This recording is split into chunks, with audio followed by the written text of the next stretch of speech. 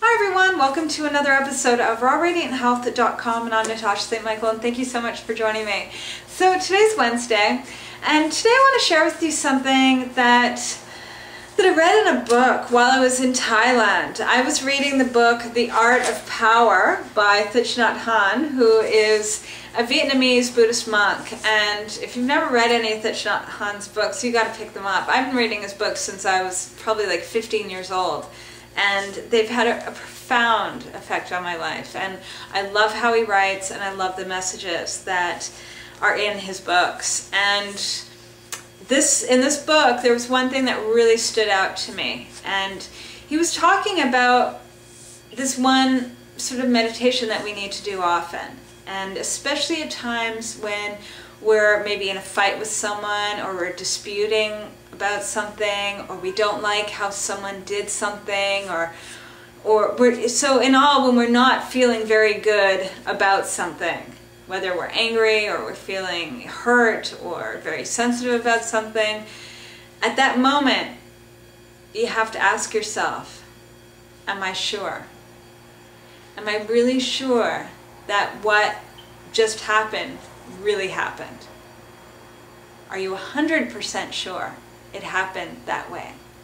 A lot of times when we're in a situation where someone has either hurt our feelings, or we're in a fight with someone, or someone did something really bad to us, is we take that experience with us and we replay it in our minds over and over and over again.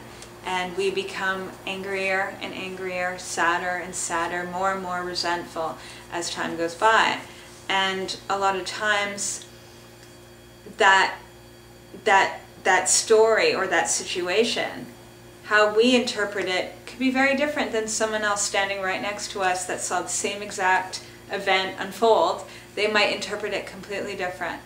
And that's why it's really important to ask yourself, at those times when you're feeling really angry with someone, or that times where you feel really hurt, to ask yourself, are you really sure that this really happened? Are you 100% sure? Because even if you're like, you say, because I know when I ask myself this, right? Let's say someone hurt my feelings, and I ask myself, am I really 100% sure that they meant it? Am I really sure that this really happened the way I saw it? And then I might be like, well, I think probably 99% sure, maybe not 100% sure, maybe 99% sure. And then suddenly, the moment that I sort of admit that to myself, it's like, it's no longer about who's right and who's wrong.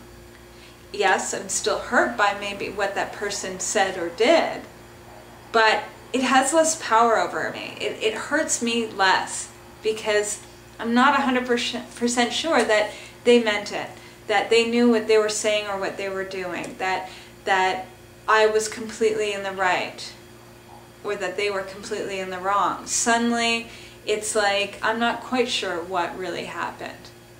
And suddenly, when you admit that to yourself, you let go of your ego. And it no longer becomes who's right and wrong. It just becomes, okay, this thing happened. Now I want to move forward. And it's up to you how you're going to move forward with it. And it just might mean that, like, you just move on with your life. But you're no longer caught in that thing of, like, who's right and who's wrong, and that you're angry with someone, or that you're hurt by something, or something has destroyed you.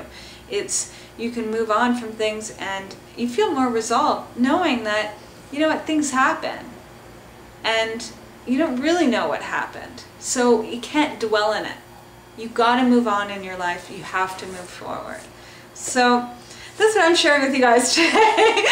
And yeah, so do check out this book though. It's a great, great book. It's The Art of Power by Thich Nhat Hanh. And another one of his books that I do recommend is Old Path, White Cloud. That's one of my favorite books of his.